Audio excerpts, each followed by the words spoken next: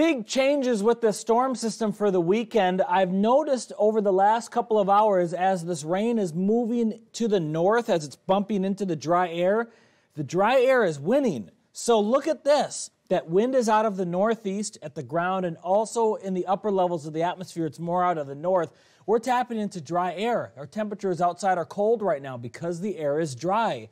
And this dry air may shut down the rain chances for a lot of our areas for the upcoming weekend. This is really interesting. I've seen a couple of model updates here in just the last few hours, and look at this.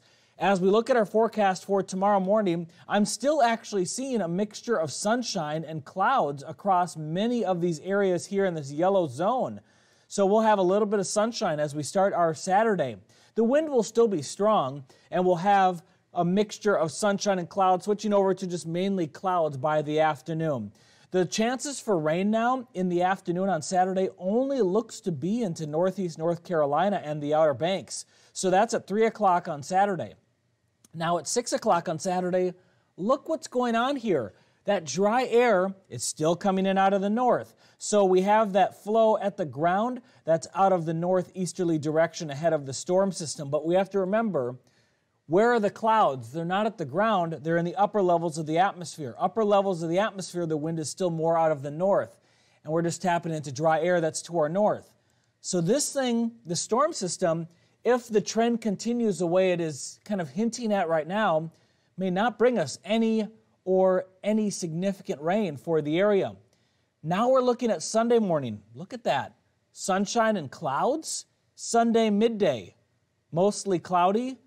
No rain basically anywhere. And then Sunday into the nighttime hours, I'm still not seeing any rain. This is really a big change with the storm system.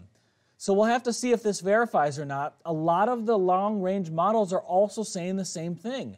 So this isn't just one model saying this. This is 3 different models saying the same thing with their same update. It's because of that dry air, and it may help to shut down the storm system, which would be good for us. Look at the rainfall forecast. Nothing. Maybe 1/100 of an inch. Basically nothing. Earlier it had 6 inches for Hatteras. Now for Hatteras, maybe an inch. So a big change with the storm system.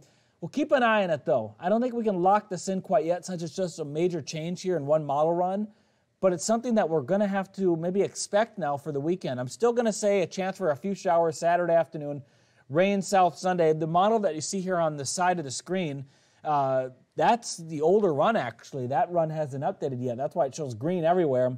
The wind gusts could still be kind of strong, and there could be some minor tidal flooding. Let's look at the wind speed forecast. I still think we're going to have the wind with this storm system, but probably not as strong because it's farther away from us. We don't have the rain. We're not closer to the center of the storm.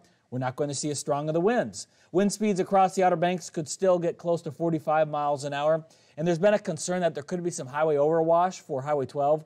That could be a problem still. High tide, 9 a.m., Saturday and also Sunday. So that's one thing that we'll be watching for. Tides could be at minor tidal flooding for the Hampton Road cities. Otherwise, we're looking at conditions that should be okay for the Hampton Road cities or more tidal flooding for the Outer Banks. That's the change.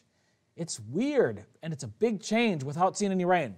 We'll see what happens. Updates coming up at 10 and 11 tonight. We'll also have updates throughout the weekend. Steve Fundero will be in Saturday morning and also Sunday morning. I'll be in Saturday night, and Steve will be in Sunday night to give you updates on the storm system. We'll see what we get. Have a good night.